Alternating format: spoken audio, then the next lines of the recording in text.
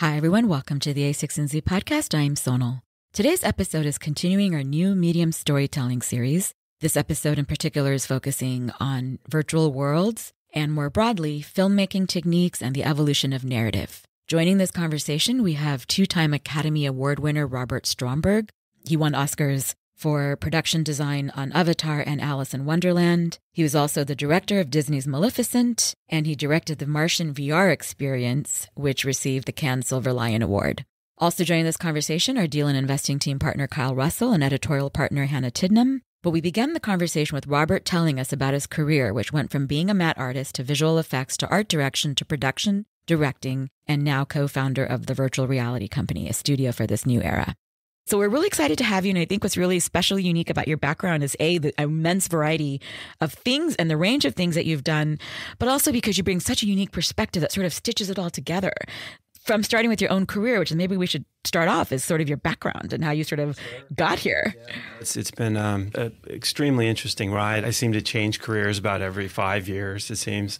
But I started off, my father was a low-budget filmmaker, and I grew up watching my dad make monster films in our garage. He was a big fan of Ray Harryhausen and Willis O'Brien. And so I was, immediately struck with the fascination of not just film, but the world creation. And it was like magic to me at the time. Yeah.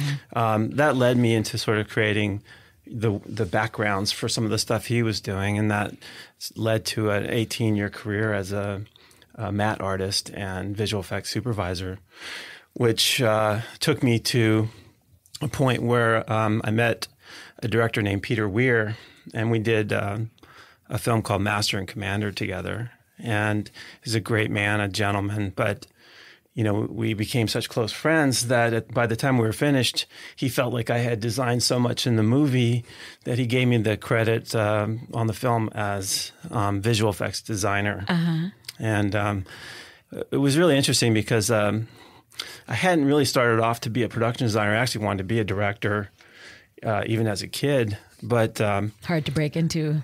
It is. And, I got a call one day from Jim Cameron, who calls. Wait, but Jim Cameron, you mean the James Cameron? Oh, well, yeah, James You're like, Cameron. My buddy Jim Cameron. My buddy Jim. Of Titanic fame and blah, blah, blah. But it was so out of the blue. It was a Sunday, and, the phone rang, and it says, hey, it's James Cameron, and I said, yeah, right, okay, sure, whatever. He was playing a joke on you. But he asked me because he had seen Master and Commander, and he just loved the realistic qualities and the design of it all. He felt that it was very real and gritty. And so he asked me, would I be willing to help him for a few days because he had a studio presentation. I said, okay, sure. And I said, can you tell me a little about it? And he said, yeah, it's a big science fiction film, takes place on another planet, and very vague, really. Oh, and, no. What movie was he talking about? You have to tell us. What do we think it is? It's Avatar. I said, can you tell me any more about it? And he said, well, when we get together, we will. But all I can tell you is that it's on a moon that's orbiting a big gas planet. And, that's literally all he told you about Avatar. And he said there's floating mountains. Floating mountains is on a moon, and that's basically all he said. He knew. Yeah, can you come see me tomorrow? And I said, okay. So well, James Cameron. Floating mountains, I'm in. Yeah, so I had never met him, but I was so inspired by the call, and I'd spent years doing my own artwork. So I did. I said, what the heck? I'll do something. So I just made up this image vista, and it had giant trees and floating mountains and. Just based off the very little information you had. just being inspired. I just decided to do And sorry, something. when you say you made up, did you make it up in like some digital form? Was it on paper with the mock-up? Like, no, it was what was it? It was a visual image, a photoshopped image. It started off as a sketch and then into Photoshop. But I said, what the heck? So I went in to meet Jim the next morning, he and John Landau, the producer, and we were talking for some time, and we all agreed what we could do. Okay, good. And then I said, hey, Jim, I did this piece of art. You want to see it? And he said, sure. And I put it up on the screen, and he literally sort of turned white and, oh my God. and pounded his fist into the table. And I said, what the heck have I done?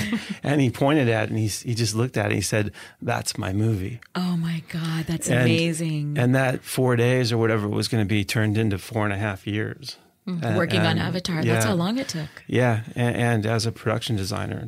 So it was my very first production design. What did that entail roughly? We're not familiar with the industry. So production design includes everything from... every plant, everything about the world of Pandora. You're creating that world from scratch? Yeah, every single element of it. It must feel like being like God almost, to be creating from plants to mountains. It's very spiritual, I have to say. I mean, it's a sort of nod to how I feel about creation in general. It's sort of an honor to be able to do that stuff. How much free reign did you have? I mean, was complete? Total, it was really totally just your vision. It was really just Jim and I in the beginning. Later on, a guy by the name of Rick Carter came on, who was we co-production design. He did the human elements, the military base, and I did the organic world. Let's talk about some of your directing work. And so you directed Maleficent, which, by the way, is such an amazing movie, because I love the fact that you tell the story of the dark queen that people have always wondered. It's a different perspective, you know, and I think that's what was compelling to me. And I think if we had just told a straight out of the box version of Sleeping Beauty, people wouldn't have been as engaged. I think the unique part about the film was that we got to see a different point of view and see some things that we might have wondered about if we had seen Sleeping Beauty. So to me, that was really, really interesting. What was some of the adjustment in making the shift in doing, say, production, art and design to the directing? I mean, beyond like the scope of what you're doing. It's kind of interesting. I was doing a panel in Oslo, Norway, and someone in the audience asked me what makes somebody an artist and another person not. And that's a great question, actually. And, you know, I thought about it for a long time because it is a great question. And what I came to was that I believe that creative types or artist types are better observers of the world, or more curious somehow about the world itself. And what happens is, by paying attention to all those small little details that nobody else cares about, those are the elements that allow you to complete a problem. You know, if you look at art as a series of questions and answers that you ask yourself to get to the finish line, if you know those little subtle answers, you're able to get there. I once heard John Maeda say that the distinction between design and art, on a different note, is that design answers questions and art asks questions. That was kind of an interesting way of sort of thinking about it. So one question we have is that, so you have this incredible, rich background and so many ranges of filmmaking.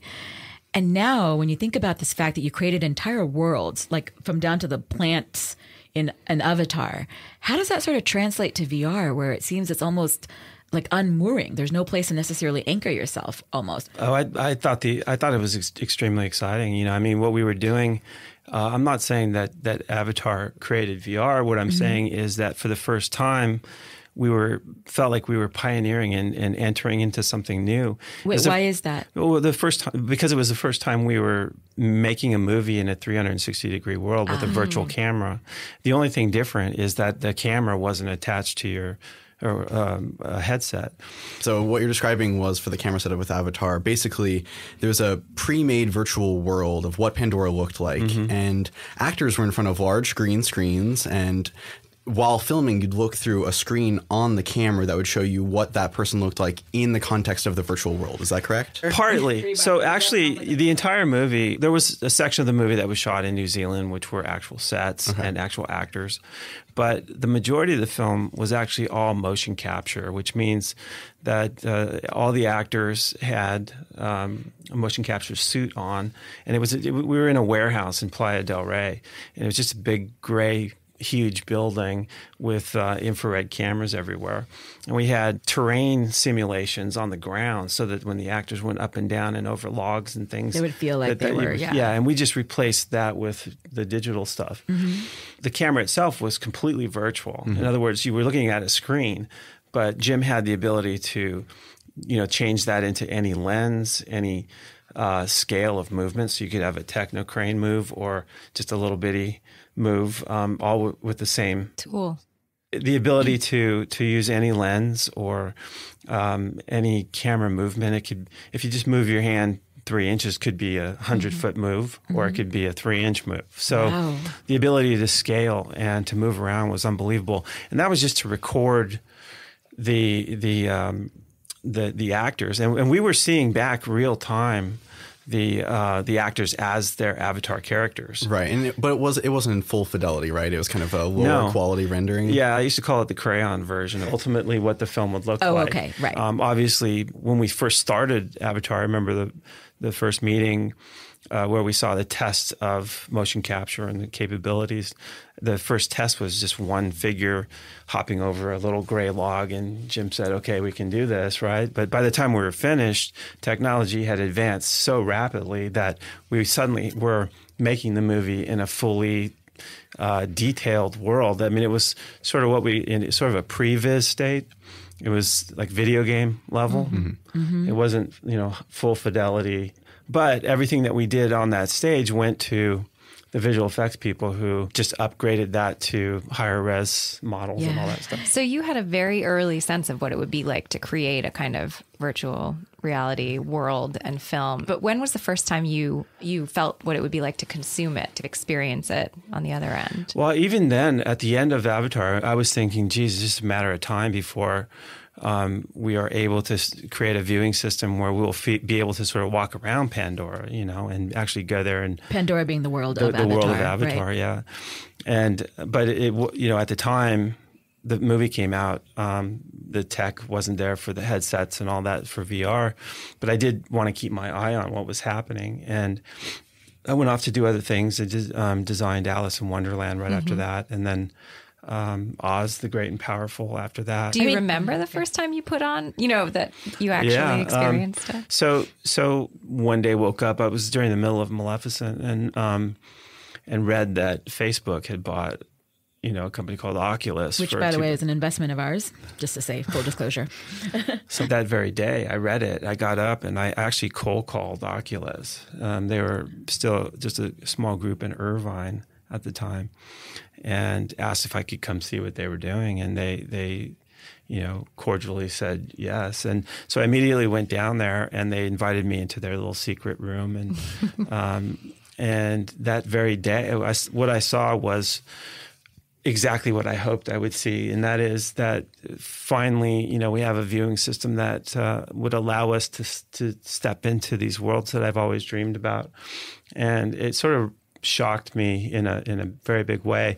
And so on that same day, I walked down to the cafe of their building and called my 2 other friends and said, we're starting a company today. And that was the virtual reality company, VRC. Fantastic branding, by the way. Well, owning that right from the beginning. Well, that tells you how long ago it was. I have a question for you on the technology and the creative, sort of the balance. Because one of the things that I know a lot of people complain about, for better or worse, about George Lucas and some of the newer Star Wars movies is how, at the end of the day, those movies kind of became unmoored because it was just him playing with a lot of toys and CGI and kind of losing sight of like the narrative and the plot. And a lot of people feel like Rogue One, for example, sort of addressed some of those wrongs. And they were sort of proud that Disney took that on in a way. And one of the questions I have is when you describe the ability to create a world from scratch and having come at it from filmmaking and now going into VR, how do you sort of keep everything sort of not unmoored? Because one of the things that I see with a lot of early VR art, it has almost an overly fantastical quality to it,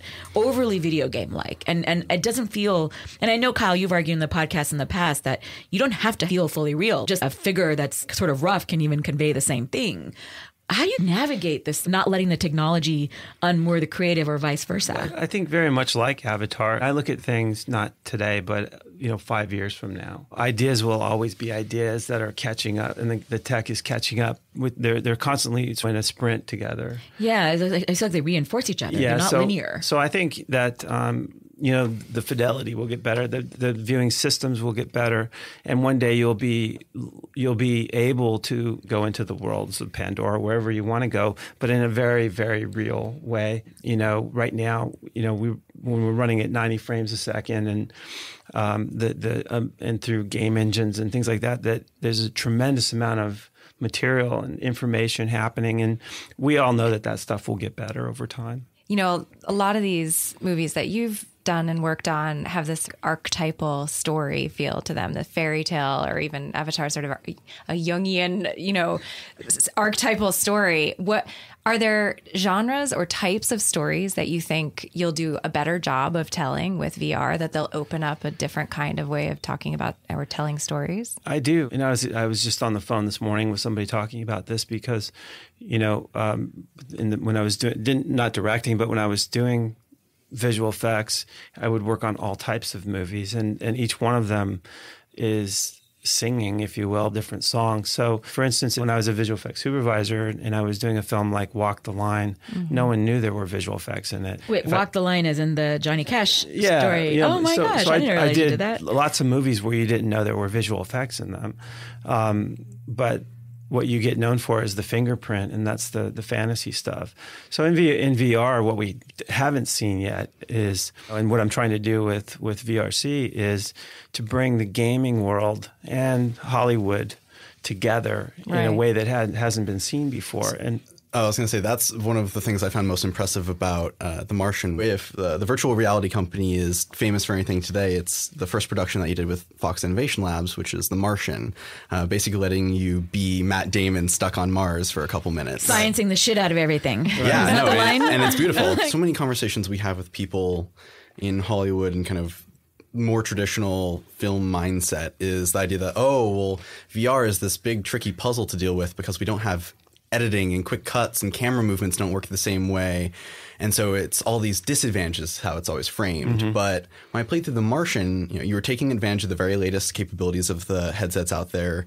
On the HTC Vive, you were using positional tracking, hand tracking, where my moving around on the Mars surface, it was the exact same motion of my body and hands in my living room. Right. And it's not so much that you weren't able to cut to other significant events happening in a specifically timed way, but I got to spend time actually there. And what's game-like about it is the fact that the story, it's not controlled entirely by the filmmakers. It's you have to have some kind of input on the world for the plot to move forward. Yeah. And so choose your own adventure. Yeah, exactly. And so I'm curious, are there other kind of limitations that people talk about when it comes to film that you think actually that's not a weakness? It lets us experiment in these other ways. We entered into that, and we entered into Avatar, which is really, can we do this at all? Mm-hmm. And this is long before any of the hand controllers were available and all of that stuff. So we were working with literally soldered together hand controller prototypes and things.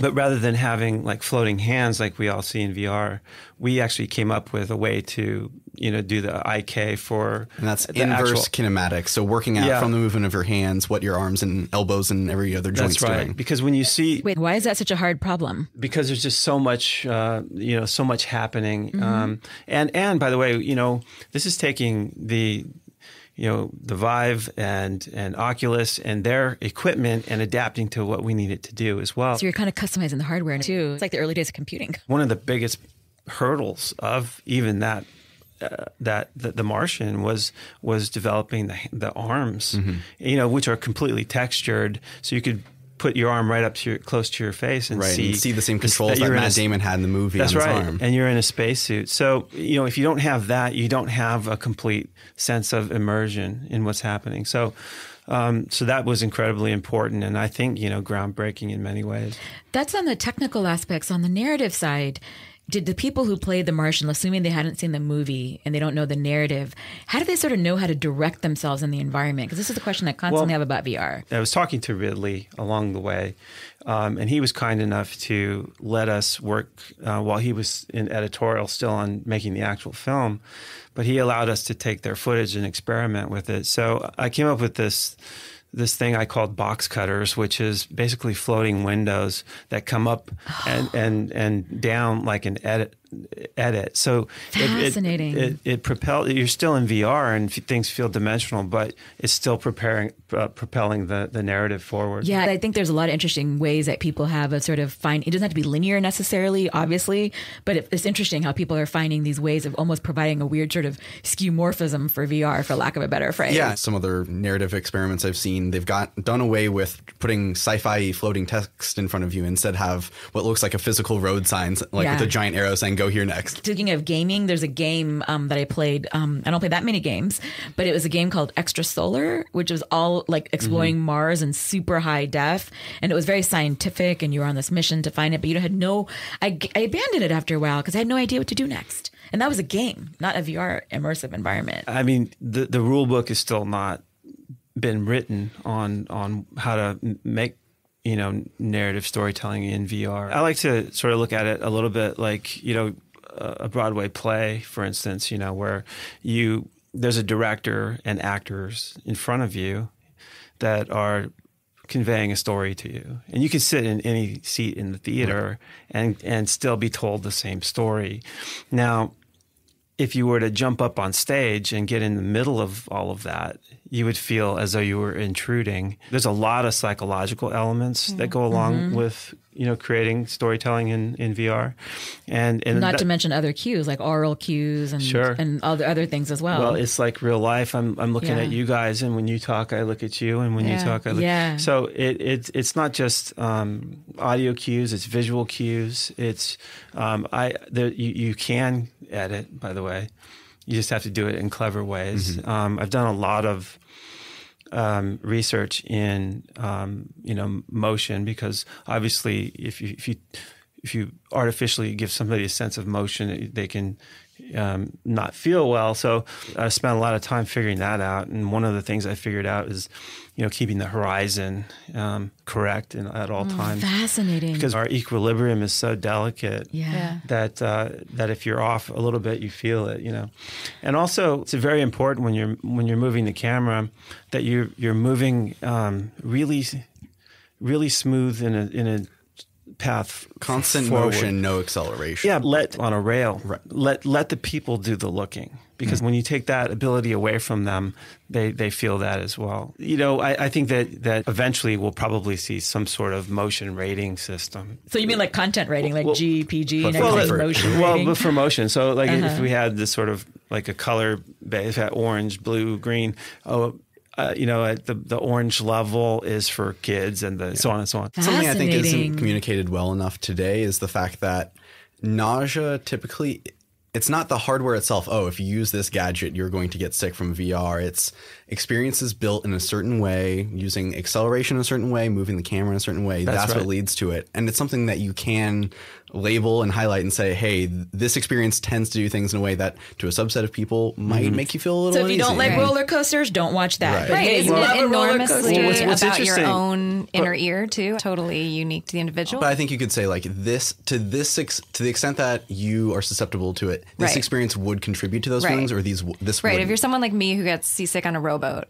you may. But that's a different kind of motion. That's a constant up and down motion where the horizon is changing. If you're on a roller coaster, you're on a smooth rail, and you have the option to look around. So that's where the horizon becomes so important. Fascinating. I love that you mentioned the theater experience too, because something that struck me about VR is that in a way it's like almost like going back to reading and being so psychologically immersive, right? And it's almost removing the screen that put us at a remove. Yeah, like the chapter wasn't really a standardized function of the novel until the Bible. Like the point of view wasn't a common thing until Eisenstein, the Russian filmmaker. What are some of the tools that you're starting to get inklings? This is actually going to open up a different opportunity for us, rather than just problem solving to make sure that we don't get sick, that the horizon stays the same. Or that references feels existing. like it allows us a new kind of access to emotional. Right.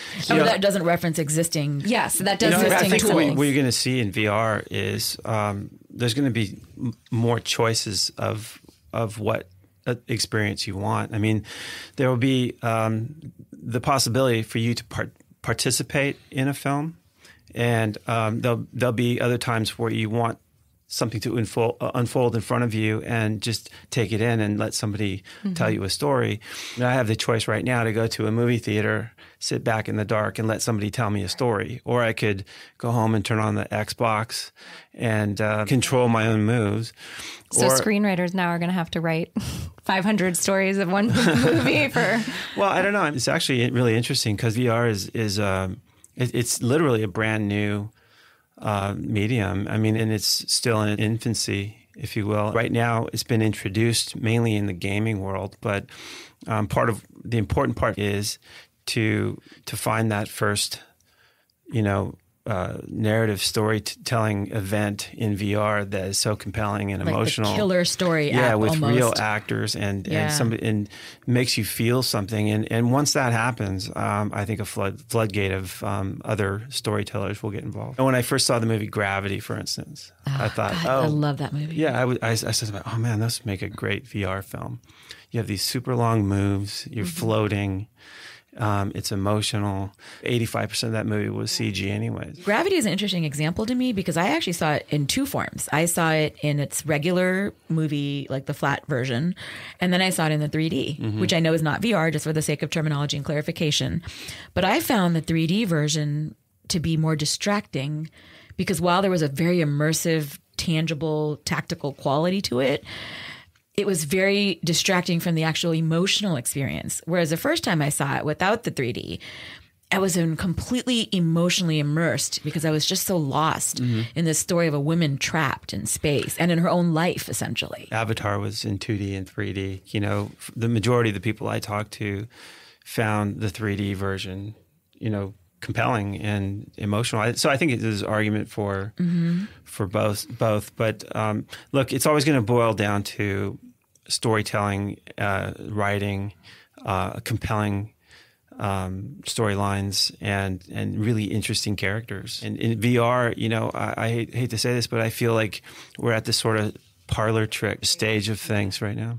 Unfortunately, it's a bunch of little proof of concepts of, we actually can guide your attention from one side of your body to the other without needing to necessarily control where the camera's pointed. How do we keep your attention but still give you the freedom of feeling like you have agency and you can look at whatever you want? Writing little poems instead of a novel. Right. Well, we haven't seen Meryl Streep in VR yet. So. Just for our listeners, this was recorded the day after the Golden Globes. I go back far enough where I witnessed analog to digital, right? In the first place, where computers were these things no one knew about. And what was interesting is in the early days of computer graphics, it was the people that built the equipment themselves that were making stuff. And I remember a very specific time where when the creatives of Hollywood and visual effects and all of those people joined forces with those technical people. And that's when it all of a sudden you saw an explosion of really good visual effects, CG work. Is that what you think this is the shift of an entire medium, like to HD, or more like how 3D was? Well, the reason I say that is because creative people in general, once they join forces with the smart minds and the technical people behind all of the new technology, then we'll start to see it really sing. Get it powerful. So in this shift, we're talking about the handset and the hardware makers. We're talking about the studios, and we're talking about the content and the creators. We're talking about the filmmakers, old and new, and in between. There's all these different players. There's distribution and there's platforms. So we have this whole ecosystem. Where do you fit? Well, from day one, I knew that there was going to have to be a symbiotic relationship between the technical and the creative. And so from day one, my intent was to be a pioneer in the content of VR and not an innovator in any new sort of, hardware. So something I'd love to touch on is kind of the intersection of your art and the business of it. As a creator and someone wanting to take advantage of the capabilities of the underlying platforms, because with VR today, there's kind of the high tier where, again, as with the Martian, you've got your head and hand tracking that lets you be this other person. Whereas on mobile, it uses the same sensors that are in your phone for checking whether you turned it to the side so that it should play video horizontally, to detect rotation of your head. And so it's kind of this fishbowl of video around you. The thing is because it's so much cheaper, it's something like 5x more devices have been sold than on the high-end things attached to a PC. Sure. So how do you think about kind of the tug of I want to reach a bunch of people and the tug of I want to make the coolest things possible with VR today? The high end. Well, again, I think we're in the infancy stages of things. I mean, you can play a 2D game and be compelled on your iPhone, or you can go home and turn on your Xbox. It depends on a decision that you make and what sort of fidelity and, interaction you want. But what we're trying to do, and it's in these early days, is be platform agnostic and pay attention to all platforms. It's looking ahead 3 years from now, and what's going to happen, and planning now for when the market is there, when people adopt to a certain platform. So right now, a lot of what I do is thinking about the future and where the technology is going, and try and match a marketing plan and a business plan that will meet that, at that junction. How do you think that people are going to access the content? Who's going to pay too? Yeah. Do you think that it's something along the lines of Netflix or HBO where you kind of pay for this all access bucket? Is it something where you basically pay for a session? You get to spend 20 minutes in Avatar for $10? The business model will change. I think, over time, when there's enough content and there's enough library to sustain a subscription base. Right. When people talk about, what's Netflix for VR look like, they forget that there were decades of backlog of film content that Netflix could tap into. In fact, some people complain that Netflix is now changing that whole nature, how people interact with those archives, because it's such a limited subset. Yeah. Initially, where when you have sites like Steam and Oculus site and all these will be the first places that you're able to sort of download. But I can see very clearly a time when you will have this sort of Netflix-like library to choose from and pay for a subscription. So given the rate of adoption of these VR headsets, several 100,000 units each for the Rift and Vive, let's say, does the idea of having some other form of getting to people sound like, are you interested, for instance, in the arcade model of set up places at a movie theater where you go see Star Wars Episode 8 and here is a Star Wars tie-in VR experience, or here is Ready Player One, here's a Ready Player One VR experience. There's lots of talk of that, and we're talking to people about that. And I think you could very realistically see 30, 40 seat theaters pop up with seats, that motion-based seats that are synchronized to the experience itself. So you'll have that option, or you can go home and perhaps everyone will have their VR set up at home in a very similar model. Right now, it's so early, and you're right that mobile is where we're really focused on right now, but that's going to change over time as people. I'll tell you what the key is when there's more compelling content, there's content that people are willing to buy. It'll happen. It's a difficult tautology to deal with because it's when the things are there that you would buy, people will buy it. You have to have television shows if you buy a TV, Yeah. So and that's where we're at now. I think this next year is very exciting because a lot of attention will focus on better, compelling content. So what are some of the things, just to wrap up, that you are excited about and that you're thinking about next? Well, we just completed an 18-minute piece with Steven Spielberg, who I'm surprised you didn't call him Stevie. Stevie, yeah. A really quick story is that when I first started VRC, one of the first things I wanted to do was prove that it could be a cinematic tool and not just a gaming tool. So I did a 4-minute test that I called There, which is basically a little girl taking you through this dreamlike landscape, and I ended up showing that to Stephen, and it was I just remember the look on his face. It changed everything in his view of VR.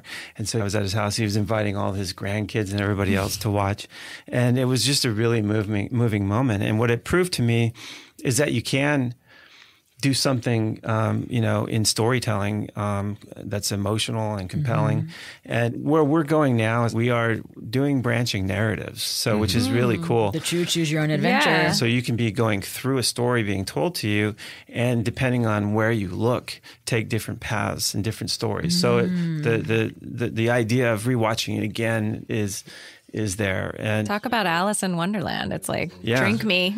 But the next generation of gaming platform or storytelling is the same as the first computer game or game narrative format. You've entered a room. Go through the door?